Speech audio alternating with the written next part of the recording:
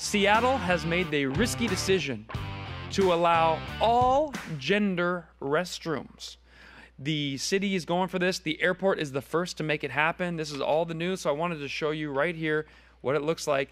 All you need to know about Seattle's all-gender restroom, they've agreed that if you look at this photo right here, you walk in and there's stalls. Everyone gets their own door, but no more urinals.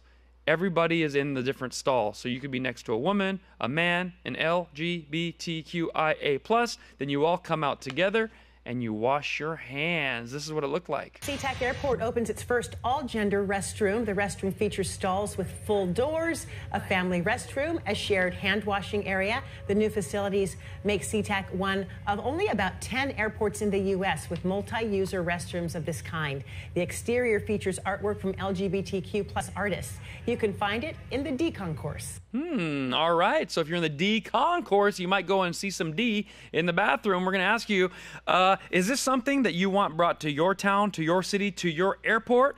Ladies, do you want to get in the stall and next to you is a dude ripping a big one? Well, we're going to find out, because if this is a popular thing in Seattle, it's coming to you next. Hey, we hope you enjoyed that short clip. Now, click subscribe and click on the bell so you get all the notifications.